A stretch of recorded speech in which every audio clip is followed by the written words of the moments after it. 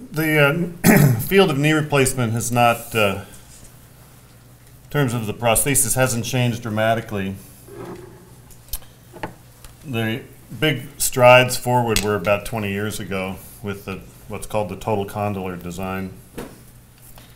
And you've already talked about knee arthritis and what it is, but basically it's loss of the cartilage that covers the bone. So the bone becomes exposed, and then patients are looking at whether they need surgery or not. There's a lot of variation in the symptoms of knee replacement and the severity and how much people tolerate. Some people will have a knee replacement early in the progression of that arthritis because they don't tolerate the symptoms. Some people will go to an extreme point where they've gone actually probably too far and the knee is deformed, significantly deformed, contracted, and then the recovery is slower. We have to do more work in the soft tissues to balance the ligaments, because knee replacement is not just putting in the implants. That's only half the procedure. The other half is balancing the ligaments around the knee so that one's not too tight or too loose, which then leads to problems with the soft tissues. Can lead to failure of the implant, either loosening or wear of the plastic. It can lead to continued pain in the knee because one ligament is too tight or too loose. And that's a hard thing to teach to people because it's more of an experience thing. You can't put a device on. We've tried devices to quantify the tension in the ligaments and they just don't really work. We don't have the technology to do that at this time. So it becomes an experience thing and a feel thing based on the surgeon's experience over years, and I'm still learning about it after doing it 3,500 knee replacements. We learn all the time and change what we're doing. Part of the etiology of the arthritis you find as you do these things, a knee that's not particularly deformed may be tight posteromedially after you put the implants in, and you have to release posteromedial structures to balance it out. That probably is why the knee wore out to begin with. That just anatomically, some people's knees are built differently. Ligament may contract or be tight all along, and over the course of time leads to wear in the back of the knee or the outside or the inside and deformity. And that has to be addressed when you do the knee replacement, or it can make things not function properly. There's not too much different in the non-operative management, supplements, lubricant injections, cortisone. Maybe the Eastern religious philosophies will tell us more about self-healing as that gets investigated, but we haven't figured that one out yet. But there are some things that have gone on in the last years in terms of technique of knee replacement, and that's probably been the biggest those are the biggest advances.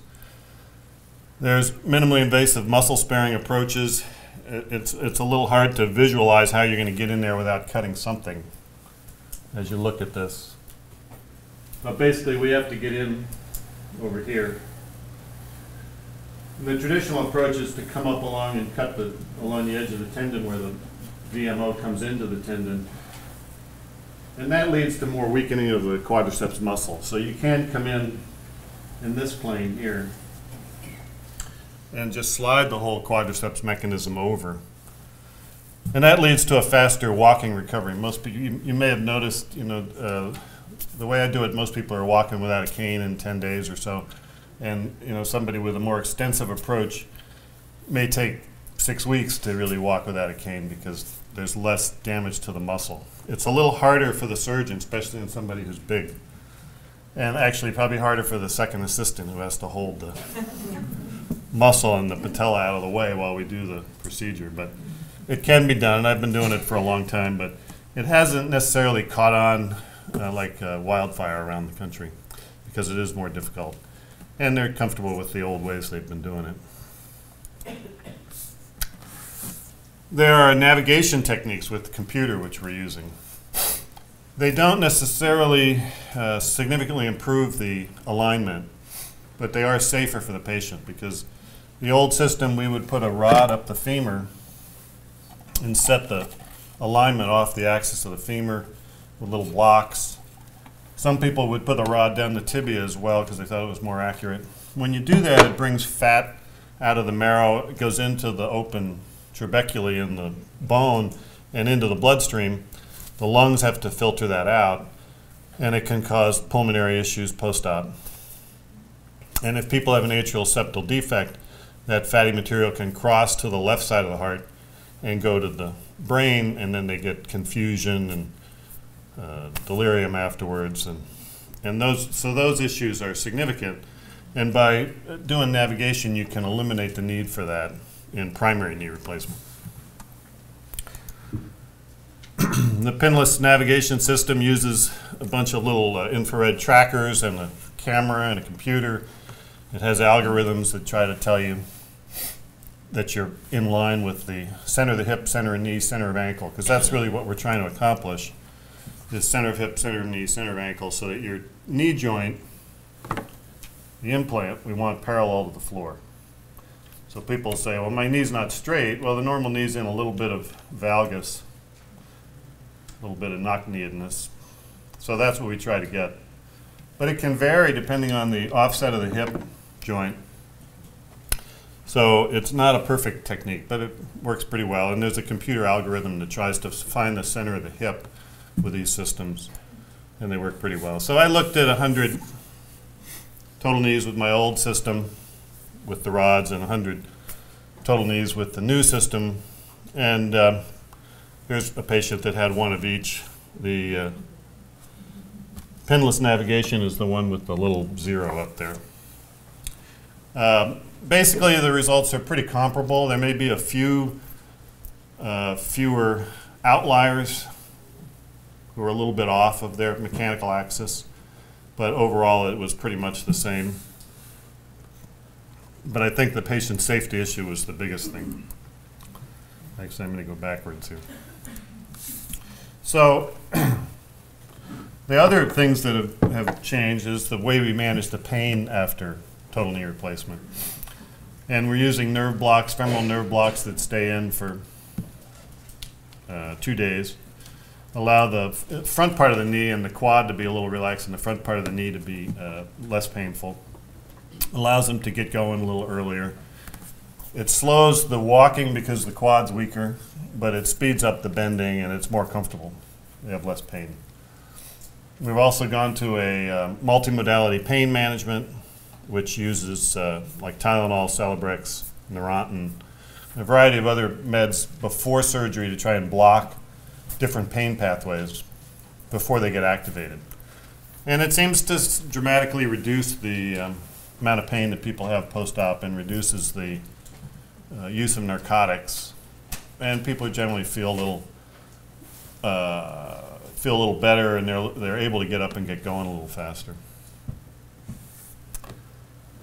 All of this is speeding the recovery and trying to get people out of the hospital faster. And it is working though, and the people are moving a good bit faster. There have been changes in knee revision. That's why I said we were doing Monday afternoon into late into the evening. We can build, I don't know if you can see through this plexiglass, but we can build you a custom total knee on the back table. And Karen and I were doing that while the winds were picking up. If you can see through this model, the normal knee doesn't have stems that go up. It's a short stem on the tibia, but there's nothing going up the femur. With the new ones, we can add a stem that goes up the center of the femur, put sleeves on it. We can put wedges in here to make up for bone loss. Same thing on the tibia. We can build up the central part of the tibia and put a longer stem down. And we bolt all that together and torque it and pound it, and so that it's all like cold welded together, and then we can cement it in place. Because when people's knees go bad, they sometimes get a lot of bone loss, and you have to deal with that. You can't just put a new primary knee in there. You have to supplement. And a lot of times that bone loss is such that you can't bone graft it, like in the case on Monday. Huge metal wear, the metal of the old knee had actually worn right through the plate as the guy had let it go on too long. So in the old days of total knee replacement, they said wait as long as you can. before you have it done. We don't say that anymore. You do the things you want to do, and when you can't do them anymore, we fix it. Because if you wait too long, it takes a lot more to get it fixed. And this fellow on Monday was a perfect case of that because he had extreme metallosis. The tissues were all black stained, and there were big holes in the bone, and it's hard to deal with that stuff. But it looked good when we were done, and he's doing fine. But it complicates the whole thing. So. That's really where we are. I didn't talk about unicompartmentals. They haven't really changed much. They've been around for years. People will do them, and then they'll find that they're revising the unicompartmental in a few years. And if we'd done a total knee, you wouldn't be revising it. Then the design changes. People start doing them again, find the same thing, quit, and the design changes. It's the same thing with surface replacement in the hip.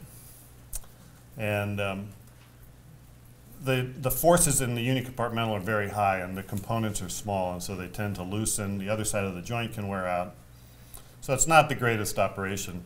With a modern, properly managed pain management, minimally invasive total knee, the recovery is not that much different. And you have a knee that 95% are going to last 25 years or more. So they can't say that about unicompartmentals. So it's a question where the role for that is right now. Thank you.